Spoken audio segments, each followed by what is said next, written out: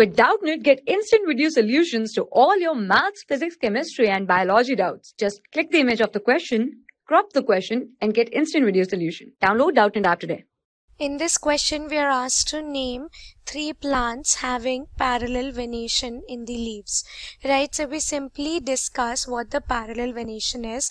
So first of all, venation is the arrangement of leaves. Right, it is basically the arrangement of veins in the leaves, right? And in case of the parallel venation, these veins, they are basically arranged parallelly, right? They are arranged parallelly, so their parallel arrangement of the veins in the leaf is called as the parallel venation. So we consider the example, right? So the example is the banana, right? The leaves of the banana, coconut, right?